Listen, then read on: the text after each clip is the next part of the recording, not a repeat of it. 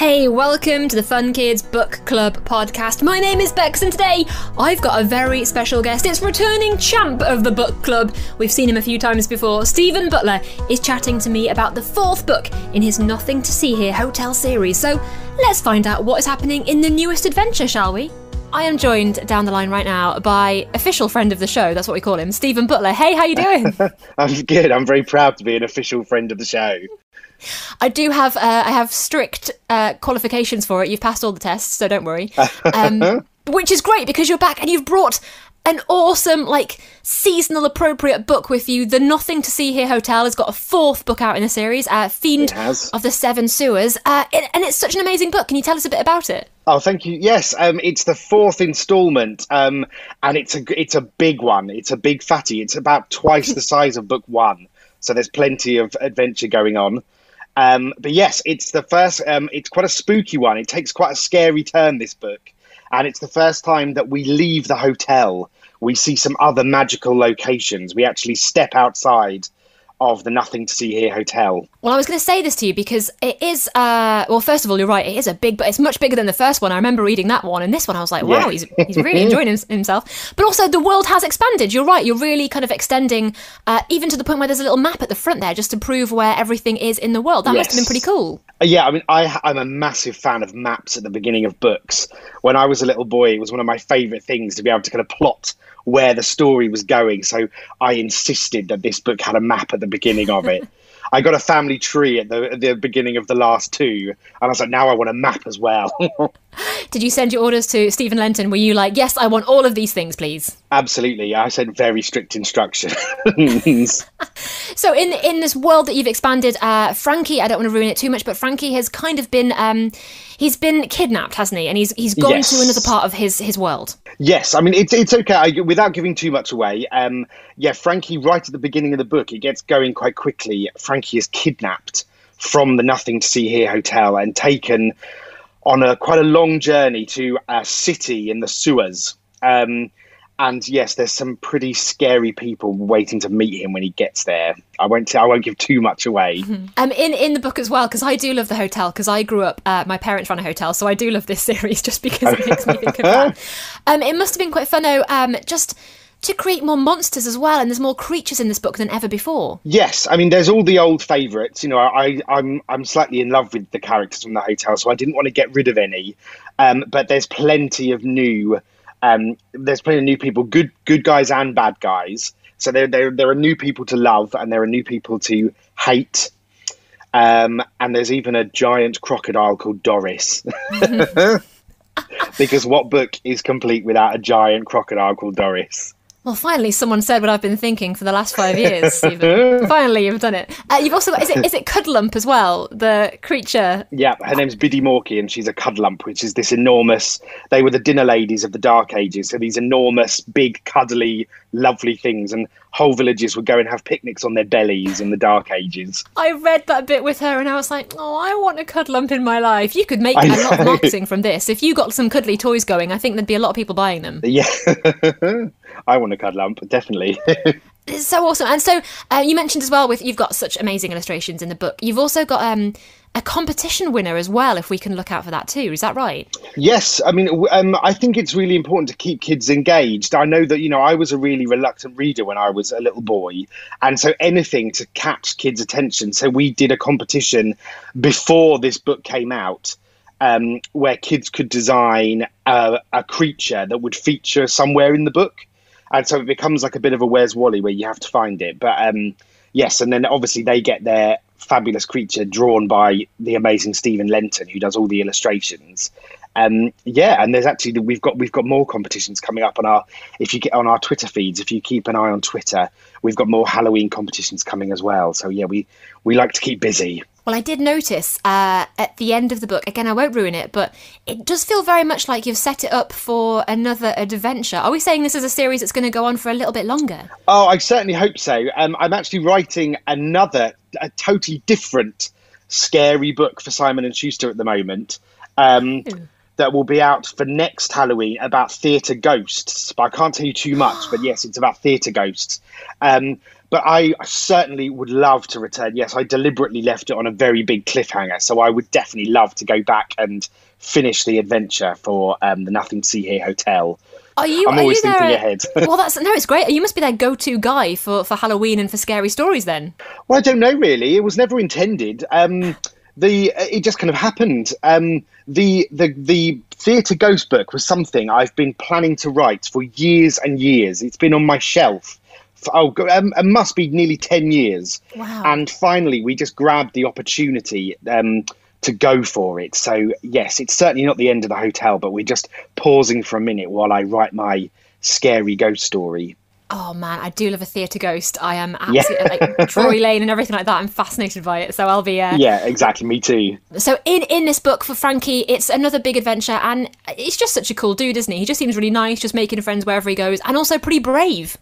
Yeah, I mean, Frankie is kind of everything that I'm not, I suppose, as a writer. I love the fact that Frankie really rolls with the punches, and he is very brave, and he's always quite resourceful, where I think me as Stephen would be lying on the floor crying.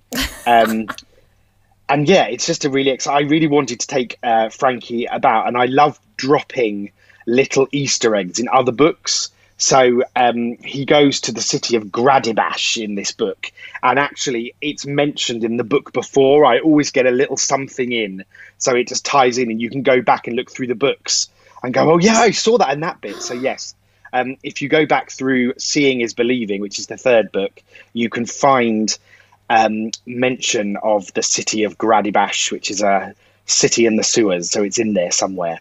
Oh, that's really fun. I mean, as we've said, this is the fourth book in the series. Doesn't necessarily mean you have to have read the first three, but I guess it does help, doesn't it? It certainly helps just in knowing the characters, but it's quite nice because it's in first person. Frankie kind of catches you up as you go along anyway. Mm-hmm. So, yes, you can. I mean, I would love it if you start at book one and go all the way through, but there's nothing to stop you grabbing one that takes your fancy. Okay, now, because it wouldn't really be an interview without a quiz, I've made a special one up for Stephen. Let's do it right now. Stephen, I'm so sorry about this, but I'm going to have to apologise. I've made a mini quiz. I always make a quiz for you, and I love quizzes. I love the quizzes. I feel bad that I'm just forcing you into a quiz again. But seeing as you've mentioned you are kind of the king of Halloween, I thought I'd just do a mini Halloween quiz with you, if that's all right. Fabulous. Go for it. I mean, this is basically Halloween now. So I'm going to start you off super duper easy. I mean, if you don't get this, then I'm going to be cross. First of all, what date is Halloween? The 31st of October. Smashed it. Straight. Great way. Good. I had to really think then. Oh, we're going to have fun with the rest of them then. Before pumpkins were carved, what other vegetable was used? Oh, that's a good one. I don't know, but I would guess something big and maybe marrow. Oh, close. I might be able to give you that. It's a turnip. So yeah, pretty close, really. Same thing. Yeah. Root vegetable. A root vegetable. Yeah, as long as you didn't say tomato, we'd be fine. Which country celebrates Day of the Dead instead of Halloween? Mexico. Yes. If you came to my flat is covered in Day of the Dead skulls. I'm obsessed with the Mexican Day of the Dead, so I know that one. That one's easy. Oh, Rick, just a side question then. Did you watch Coco? Do you know what? I watched it maybe 3 or 4 days ago and cried. So yeah, I love that film. Yes, I did. I watched it in bed like a grandma. It's so good though. I get the crying thing. I've watched it a few times, and every time I cry as if I expect something different to happen every time. Yeah.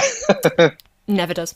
Can you name a traditional Halloween food? Ooh, toffee apples. And generally apples, like apple bobbing, I know is quite a traditional Halloween thing. Stephen, the next question I was going to ask you was, what do you bob for at Halloween parties? So you get an extra point because you've actually answered a question before I've asked it. It's pretty impressive. And roast bat. Yeah, we always, in the Butler household, we always eat roast bat at Halloween. Okay, I'll give you that. Do you know where bobbing apples came from, where it originated? I think generally all of these are American pastimes, aren't they? Was it the US? Did it start over there? Well, you would think so, but according to my research, and by that I mean Google, ancient Rome. Oh, did not know that. There you go, I learned something new. I didn't know that until I Googled it. And finally, can you name me a famous vampire or famous monster? Oh, yeah, famous vampire, famous monster. Well, there's obviously Dracula, Frankenstein, Oh, interesting fact for you. This is completely random, but did you know, I didn't know this, that the actress who played the Bride of Frankenstein in the old horror movie with the big hair was Katie Nana in the Mary Poppins film? Oh, No, that's a great fact. Yeah, the scary nanny at the beginning of the film that walks out and leaves them is the Bride of Frankenstein. There you are. Well, I feel like you've taught me something there as well, Stephen.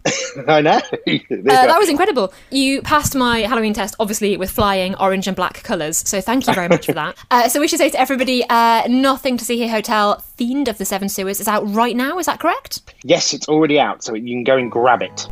Awesome stuff. We'll be back with more in a mo from Steven Butler. And I think, before I forget, we need to find out what is Stephen's favourite childhood book.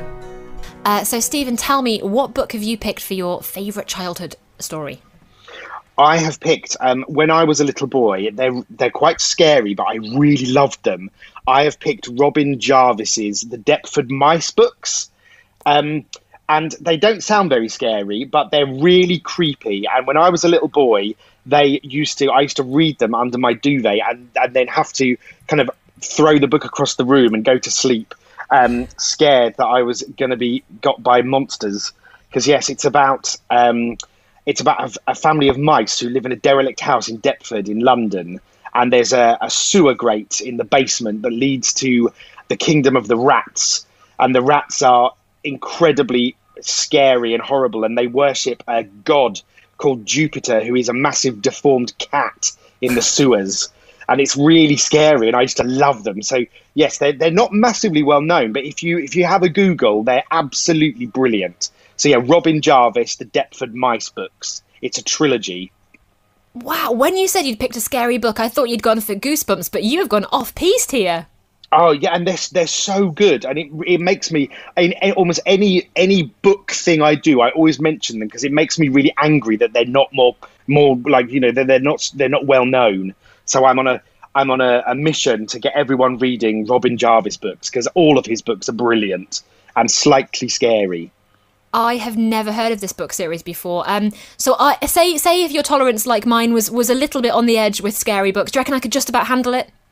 You could just about handle it. They're probably for 8 to 10 to 12-year-olds. So they're top of mid-grade, and they're quite scary. The rats have these weapons that they wear on their claws called mice peelers, and they peel mice. It's quite scary, but it's good. They're really good adventures. They're Indiana Jones quality adventures.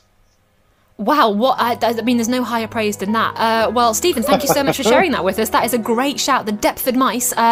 If you're looking for a scary book this Halloween, go and check it out. Fabulous. Thank you so much. Brilliant stuff. Hopefully you've enjoyed the podcast. Thank you so much for listening. If you have, rate, review, subscribe, tell us all about it, go read a book, and I'll see you soon. Bye!